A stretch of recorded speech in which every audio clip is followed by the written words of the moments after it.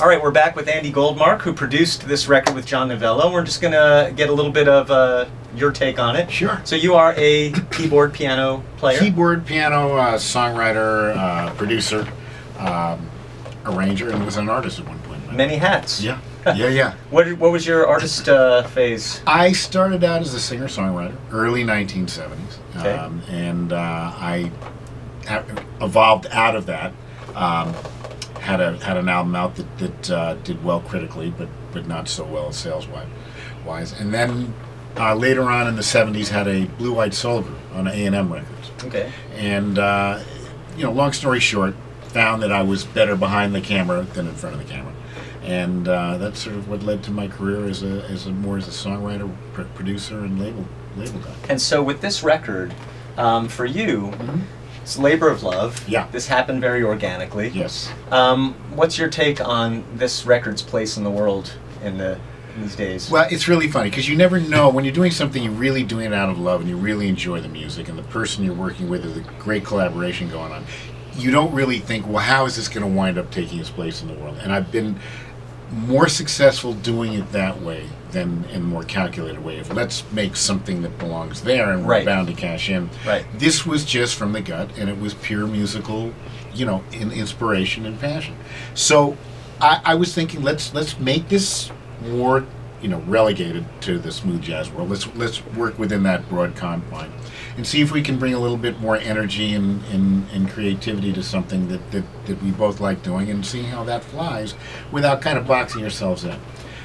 But at the same time, making sure we weren't going too far afield in any direction. I realize I've just completely contradicted myself. That's okay. We're all right with that. But it is all of that stuff combined. Yeah. It was like not watching the road, but making sure we weren't going into a ditch. Well, it sounds like you kind of didn't know the destination until you got there. We didn't, but it was a gut check along the way. Yeah. In other words, it's like, I guess the best way of putting it is, doing it, loving it, getting into it, and then saying, okay, now what do we just do? How does it sound? It's just, do we need to make adjustments here? Do we need to make this more relevant to what we're trying to do? And that's kind of what happened. Well, and obviously you did one or two of your songs on this record, or more. Did, I'd say 4 at the end, or 4 or 5. And John and I wrote a couple of things, Ivory Soul, Shuffle the Deck, where we brought in Tom Scott to do the sax work on that. Nice. And then there was an older song I wrote with a country writer, great country writer named Keith Steele. Then, along with everything else, we kind of, it just kept kind of evolving, one song after another. Let's try this one, let's do that. But, I have to say that every time we did that, it really had to be something that John was feeling. And, and he was very clear and decisive about that. If he was feeling it, then we moved ahead. And if he wasn't, we said, all right, let's put that. Was there anything you had to really work hard to convince him at? I would say the only thing I really had to work hard at convincing him to do was to make the switch from the B3 to the acoustic piano on Crush. Right. He was just, when he gave that first performance where he was just going to try it out, there were a couple little places where I went, okay, that's it.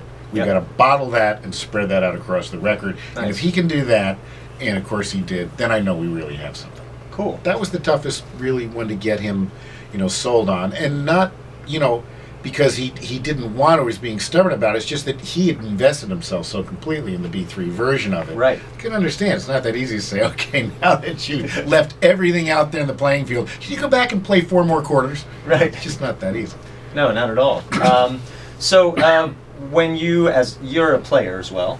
A little bit, yeah. A little bit. Your directions to John in terms of the melodies, in terms of whatever he was talking about you as a carver. Right.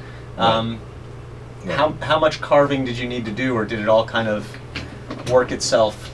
It sounds such an organic process. Well, it is. It's very organic, and it happened in many and different kinds of ways. But it was like, if I felt in certain areas and phrases like maybe you're playing a little too much, just simplify the melody, and if he was ever asking, John's not shy. He said, "Well, tell me, what are you hearing?" I'll tell him what I'm hearing. Yeah. But I'd always prefer that he got there in his own way, in his own sound, because that's when it remains more authentic. And as producer, I got to make sure that he's coming out at the end of the day with something that really represents him and he feels good about. Absolutely. So I had to tread a fine line, and it's always a fine line, by the way, whether it's with him or with a singer, that you're bringing out the best of them. And in this case with John, it's really easy because he's game to really give it his all and try anything. But it would be saying, well, maybe a little less here, maybe a little more there, maybe even let's take this melody and let's put it over here in the song, and that one put it down there, and Gotcha. all kinds of stuff. I mean, now obviously with technology, you can do any and all of it. Right. Did you have any records or artists that, as you were doing this, were touchstones for the piano sound or the playing style or whatever that you kind of felt?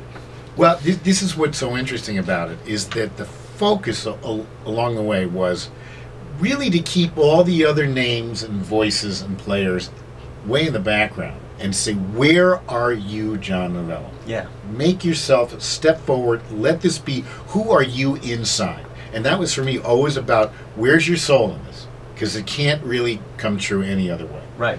So, I mean, we would talk about other players we were hearing. I mean, I guess Sure. Ramsey Lewis's name came up once or twice, and maybe, Greg Fillinganes, or just people we touched upon. But it really was always about, what are you hearing here? Because the good thing about John is that he has an authentic touch on the piano, but he's also got his own soul in it. Sure. And that's the easiest thing to work with in the world. That's amazing. Awesome. Well, anything else to add specifically about, I know, did you track real piano, not digital, or digital piano? A little bit of both. A little We bit had of both. varying combinations of things without giving away the recipe. Yeah. It was a lot of different things, but it was always about making sure whatever piano we had going on, whether it was live or in the digital, make sure it sounded real, and you could Right. walk away saying, okay, I played acoustic piano. Absolutely. Cool. That's good, yeah. Well, I would ask you too, what your favorite artists that coming up as in the keyboard realm, In the keyboard realm. who really turned you on when you were starting out to?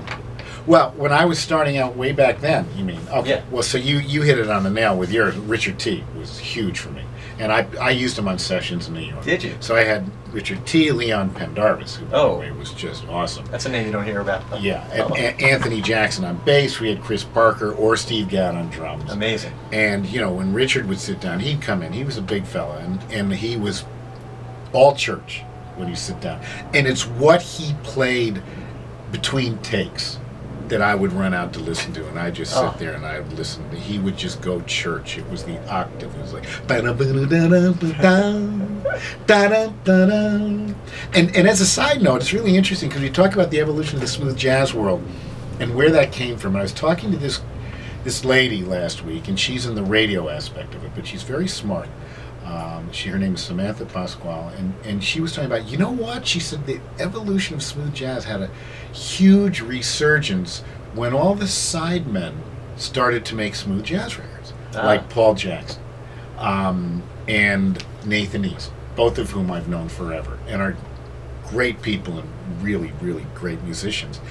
And when she said that, it triggered something in a memory that I always noticed, and that is whenever I was doing a session with these musicians at their caliber, Right. it's what happened when the take was done that oftentimes was more interesting than anything else, because they'd always go to the groove. Right. Take, okay, we got a great one, guys, and all of a sudden you're shuffling around, and then Gadd or someone's there,